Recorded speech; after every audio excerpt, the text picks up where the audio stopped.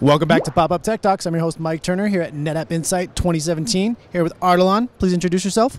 Yeah, I'm Ardalan Kangarlou. I'm an engineer in NetApp. Awesome. So we were talking a little bit earlier. You're telling me about the code on bar. You're working with that, having tons of conversations with all the developers. What do you mainly talk with folks about there?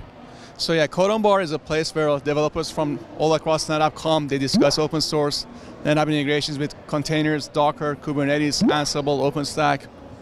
So our job is to help customers define and describe, what's the new way of doing IT, DevOps practices, what's basically the new way of running applications and managing the infrastructure, including storage.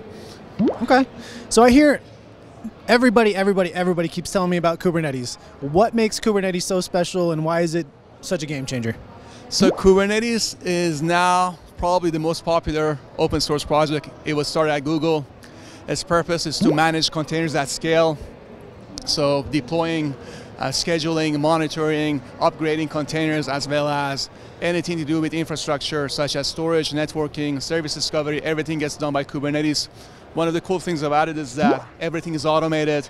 IT admins, they don't have to be involved just in a traditional IT environment where you have to send emails to your IT admin, file IT tickets. Everything is more or less self-service, and that's the direction where IT is moving towards too. How long do you think it's 100% Kubernetes driven? Well, so if you heard of GKE, that's Google Container Engine. It is running on Kubernetes, and one of the most popular applications in the last year, which was Pokemon Go. It's the largest applications ever deployed. It's a planetary scale application. It was deployed all over the world. It's running on Kubernetes. I'd say that's a pretty big use case. Awesome. Well, I'll ask one more question before you go. It's a little off the wall. Would you rather be Batman or Superman, and why? Oh, that's a tricky question.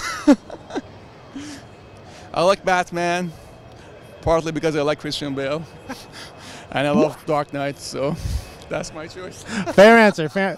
Who doesn't want the gadgets? Who doesn't want a Batcave, right? Yeah. Awesome. Well, thanks for being on the show. Thanks for watching. We'll see you next time on Pop-Up Tech Talks.